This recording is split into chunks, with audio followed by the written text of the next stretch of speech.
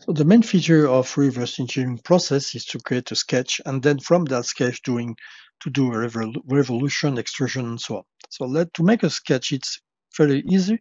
You either go to sketch and mesh sketch to create from a mesh, or sketch to create from nothing.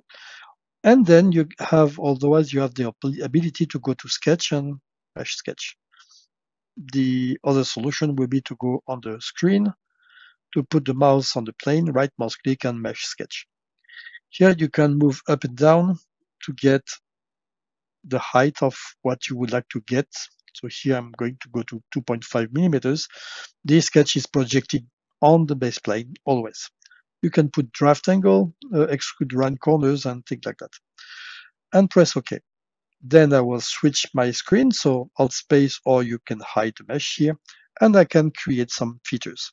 So I can create a rectangle using that here, over here, and there. The software fits automatically the different lines and connect all the endpoints. Then from that you can, of course, define the length. This length can be rounded, of course, the height and the length. If you need to, you can also take this endpoint, and constrain it to the origin. So here you have a constraint, and you see that your sketch is black, so which means it's fully constrained. And then you can do whatever you want in terms of sketching and exit.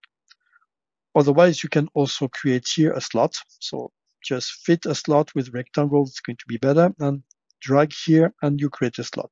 The slot is got parallel lines and tangency on the corners. You can always create a horizontal constraint on top of that, and also define the dimension between that and that center, the length of your slot, and the radius of your slot, and of course the height of the slot. It goes black, which means it's fully constrained. Of course, you can reposition your dimension. You can also modify it by double clicking on the dimension. Now I can exit, and I will make another sketch on the same plane or another plane. I don't really care. I will make a sketch on that plane and maybe get the dimension over there. Okay, so this time I will make it differently. Instead of creating a rectangle, I will create lines. So line, I can double click here, double click, because I got this fit polyline activated. Double click, and double click. So the difference here by double clicking on the curves is that my endpoints are not connected. So in this version, I cannot connect them automatically in this case, but I can make constraint like horizontality or verticality on that. So I can double click here and make it horizontal or vertical. So horizontal. Okay. Then I can trim those curves together. So I can trim, click and drag. So I can trim those curves together. And the first one. To check if the curves are connected or not, I can ask for disjoint ends, and you can see that this point here, I didn't do it by just to check, and I can connect it, and it's now connected. Of course, I can now replug or reconnect that point, or even connect it to the origin, and I got my sketch. And then I can exit. If I look in some other area, I could create a sketch here on that part, but using that shape here. So I need to create a vector for that. So I will just create here a vector, and I will ask the software to find my cone axis, and I will just get that shape. Okay, points are well defined, and I got my vector just in the middle there. So I can now make a mesh sketch here using a rotational method, because I don't have the plane exactly at the right position, but I got an axis. So I will select my axis, then I will select my plane. The plane is projected automatically to the cone, and maybe I want to turn it just to avoid that cone or that revolution along. I can turn by any degree here, and OK. Now I can create my sketch. I can first get my axis, so I put the mouse on the entity, the axis, right mouse click and convert entity. Then from that, I can get up and down. You can see that my curve is black, which means it's fully constrained. And then I can create a line here, double click on that one, maybe make a horizontal line. I don't really need to be on the part for that. So, okay, I don't need to be on the part, so I will make a horizontal line like this. I'm sure it's horizontal, and then I will magnet the part. Then I will need to trim that and that. And for the last one, I will need to make a circle. Circle there, and I will trim that circle with power trim here, there, and there, just to be sure that this is connected. If you want to make sure that this one is perpendicular to that one, you can always double click on that one, control click on that one, and perpendicular.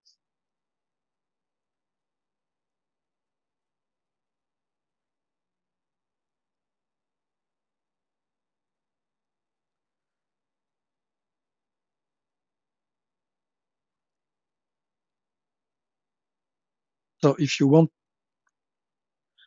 to make sure that this one is tangent to that one, I will create just a line from that endpoint, touch that circle, and you will get the tangency of that part. So here I got the tangent arc, and then on that one I can make a constraint of horizontality and put that entity to construction geometry.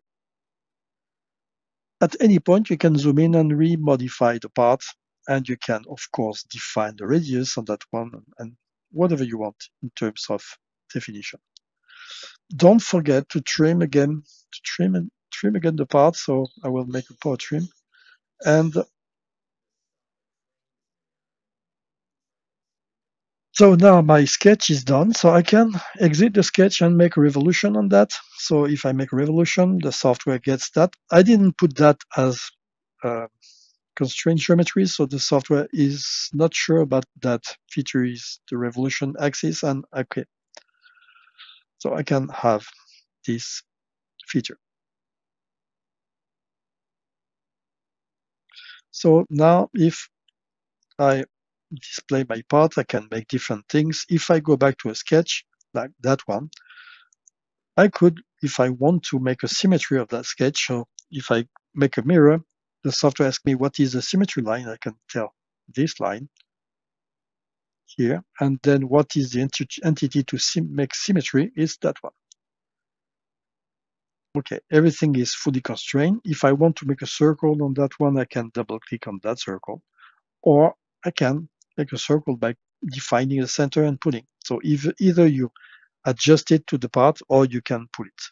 Again, this should be a slot. So if I go slot, I can click on here and there, and the software adjusts automatically a slot. So a slot, ellipse, spline, and things like this. If you want to offset your curves, no problem. Just click offset and define the offset distance, so 2 millimeters, either direction 1, 2, or both directions, and okay. Now, if I want to make a fillet there or a chamfer, it's going to be the same. The fillet is easy because I want to make a fillet here. I click here on this edge, then I click and hold the mouse and move the mouse. And then you can adjust. When you're okay with that, release the mouse button, and you get the radius with the value. Double click on the value, and 1.7 should be better, and you get your fillet. If you want to create a construction point, create a construction point there, and you can put it anywhere you want.